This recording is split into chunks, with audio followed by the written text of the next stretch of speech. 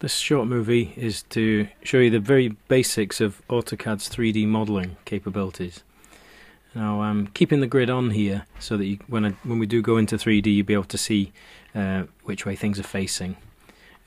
Generally when you start AutoCAD you're in what's called the drafting and annotation workspace, so you have all the things you would need generally for 2D work. If you're going to be doing 3D work you should change workspace. It brings up a few commands that are going to be more relevant. So you can use this cog icon down here to change workspace. Also you can use the workspace command. Okay, it's dropping off the edge of the screen here, but I'm going to change to 3D modeling. Okay, it's just out of view. Okay, you'll see the different commands along the top here, and we've got some different panels showing already. Don't need to change layer or anything here. We're just going to draw a basic rectangle and then play around with it using different methods that you can use for modeling. So I'll use the rectangle command. So that's REC and return. Pick a start point anywhere, and then in relation to that, let's make the rectangle 6 meters high. So you do at 6 meters long. So at 6,000, 4,000. So it'll go 6,000 to one side, 4,000 up. Press return. Okay, if we zoom extents now, so double click your middle mouse button and can zoom out. Okay, so we're still in 2D world at the moment. When you're in the 3D workspace, you'll see that this item appears here, and this is called your navigation bar. Excuse the cough. From this, I don't use many of the tools here, basically using just the orbit command, and this allows you to flip the screen into an axonometric stroke isometric type view. So if you click on the icon, and then you get this kind of proton looking cursor, if you click and hold with your left mouse button, you can twist the view over to see the shape in 3 dimensions. Okay, so we're able to see the 3 axes now instead of just the 2. So Y, X and Z coming vertically out of off the ground. Okay, press escape or right click and exit to get out of the 3D orbit, and we'll basically just turn this into a 3D shape using the change command. So this is the very most basic 3D stuff you can do in AutoCAD. So the change command shortens to CH and return. I'll pull the panel onto the screen so you can see what happens. Okay, I'll just float it there, and I'll just zoom out a wee bit here so you can see the shape change when I actually modify it. Okay, nothing's selected, so none of this is active at the moment. So if you just click on your rectangle, and this is the setting to change. So if we change the thickness to say 3000, what it'll do is it will make the edges go vertical. It will change them into a surface. Okay.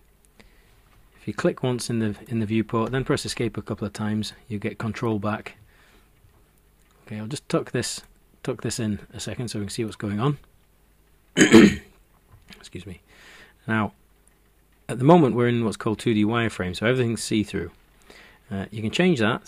If you click on it, you could go to shaded or shaded with edges. That's quite a useful one because it allows you to see the top edges as well. Gives things a bit more definition. Okay, so having a wee think about that. And if I try the orbit command again, you'll see that it's given the sides some thickness. It's extruded them in a way, but it's not given it a lid. So this is pretty restrictive generally. It's a property of the line. It's not, you know, a true kind of 3D type of shape. So what we're going to do is escape that. Just draw a line alongside that, and I'm just going to draw a circle as well. So C, return, and a circle. Now, because this thickness here is a property, I can apply it to other objects. So if you use the MA command, short for match properties, pick your source object, and then you can assign that to the other shapes. Very easy. Now you can see why it's quite tempting to use, because it's extremely easy to change that. So creating a general kind of room layout from a plan is very, very quick using this method. Press escape to stop that. Let's just have a look at the kind of editability here. Okay, what I'll do is I'll just click on the line and then take a grip, and you'll see that I can reposition it just as I would be able to do with a line. Now this object's a line, but this one's a polyline. Okay, now look what I can do with the line. I can take that grip, but I can actually lift it off the ground. Okay, so that's going from a low point to a high point. Let's spin round, or I'll press escape, then spin round, and you can see what's happening. I've lifted it up. Looks a bit like a kind of a staircase kind of going down there. Okay, put that back down, no problem. If I try to do that same thing with the rectangle, you'll find it says, oh, hold on, kind of nearly wants to do it, but then kind of fails. It won't let me take it up to this corner. It'll let me reposition it in plan, but it won't let me lift it off the ground. Okay, so they're all still the same height. And that's because it's a polyline, and there's one restriction on polylines, that they won't change the z coordinate. So whichever z coordinate they start at, they stay at, which is extremely handy though for setting out things in space. So let's undo that. Because this is a line, it still behaves like a line. So if I use the break command, BR, I can put a break in that. I can lengthen it. Anything that you can do to a line, you can do to this. So you could rotate it. Whatever you need to do. Okay, now they don't have to stay that height, they don't all have to be the same height. You can change any of these to be different heights. So if I click on that one, I could maybe make that 2000.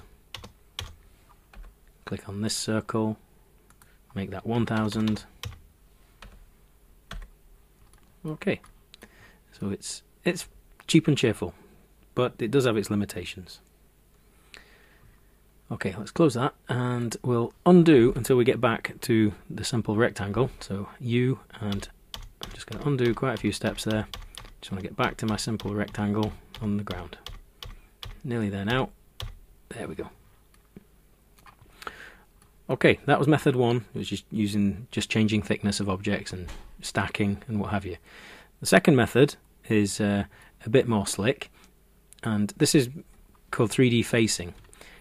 You're basically starting with, we start with a wireframe, so we've got something to trace, and then we add surfaces to the frame. So we've not got much of a frame here at the moment, we've just got the outline of the shape. So I'm going to put ortho on here so I can copy vertically. And so I'll use the copy command, so CP, return, pick the shape and return. Base point can be anywhere you want, keep away from the object, makes it easier.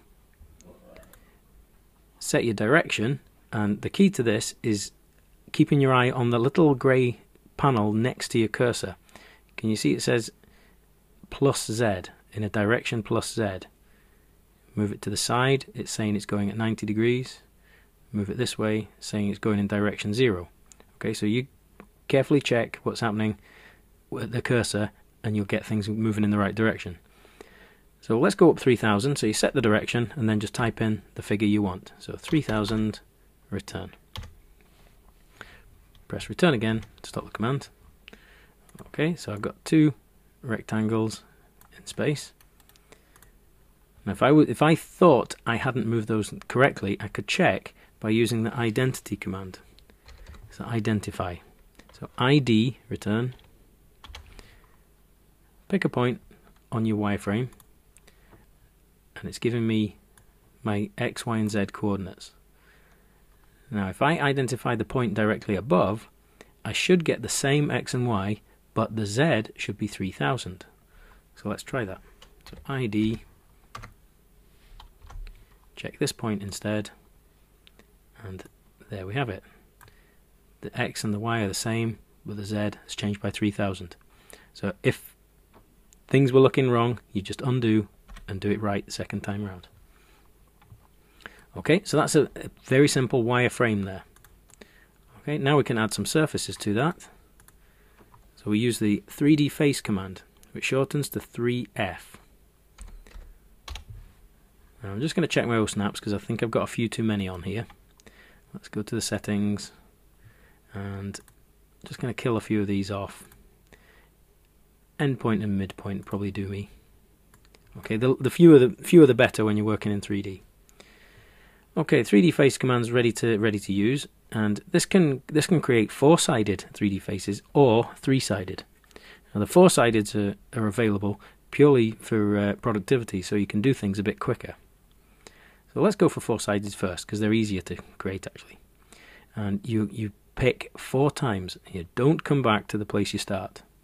So 1, 2, 3, 4, and return to finish the command. Okay, still looks wireframe here because we're in the 2D wireframe view.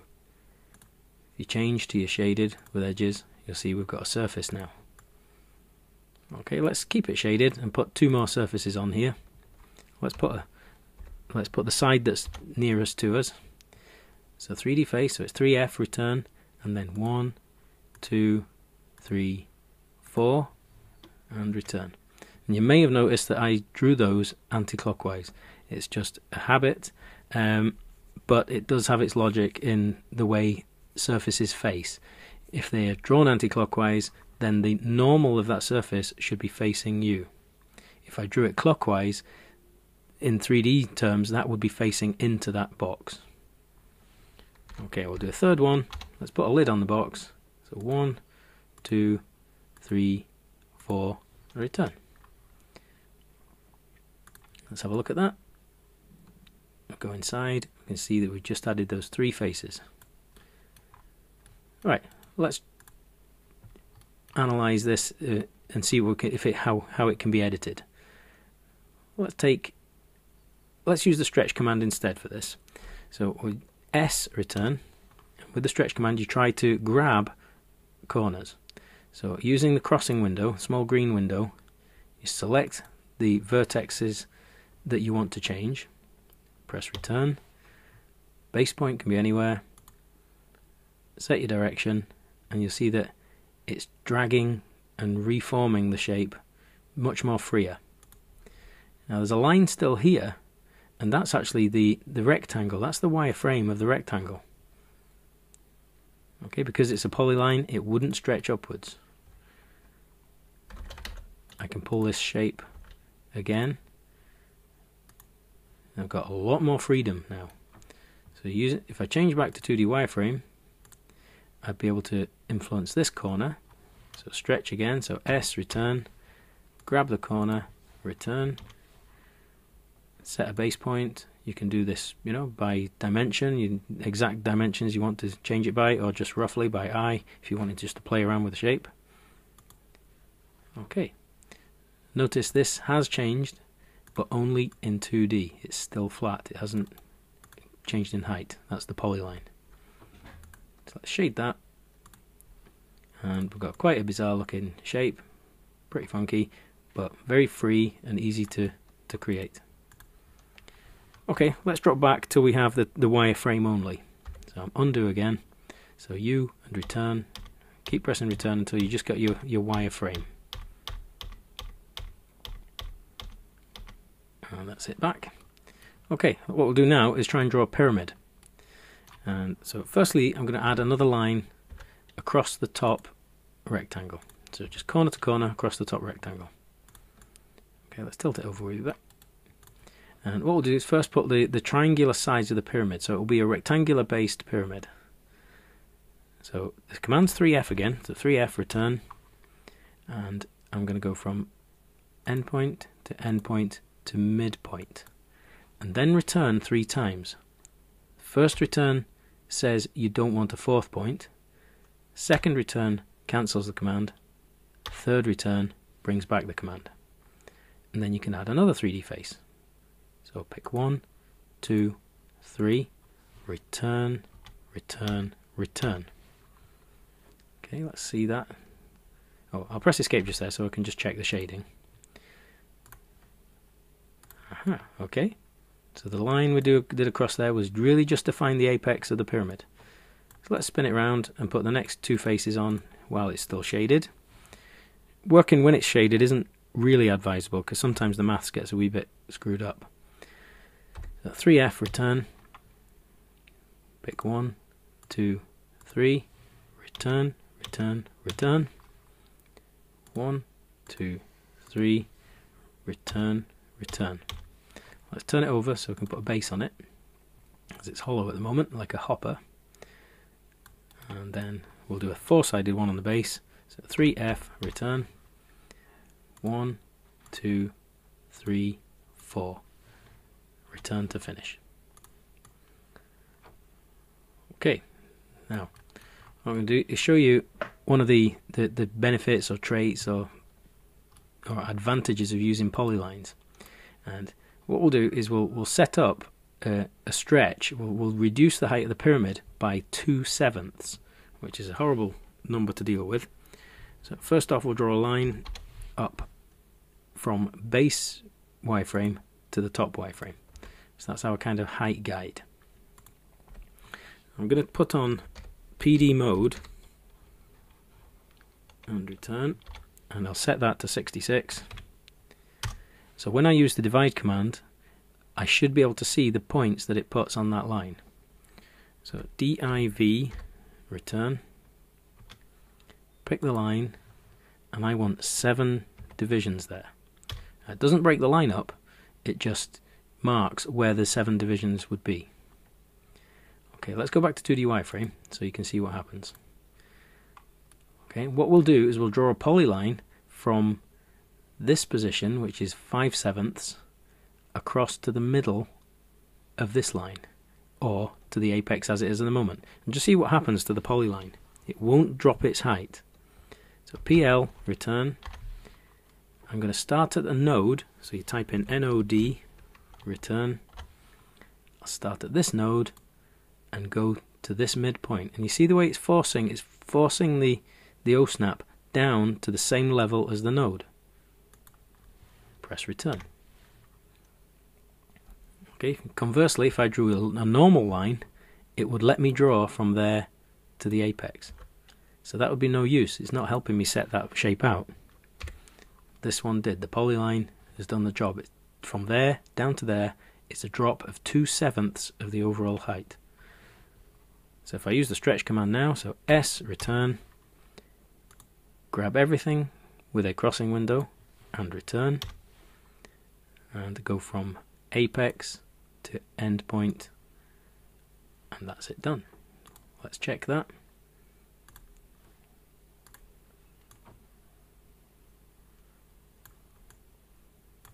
Let's have a look at this out of 3D. Let's go back to the plan view. So if you type plan and return twice, it's still exactly in the middle. We haven't veered off to the top or left or anything. Everything's still accurate. Excuse me. Okay, we'll finish that one just there, and we'll start another section with a new set of commands.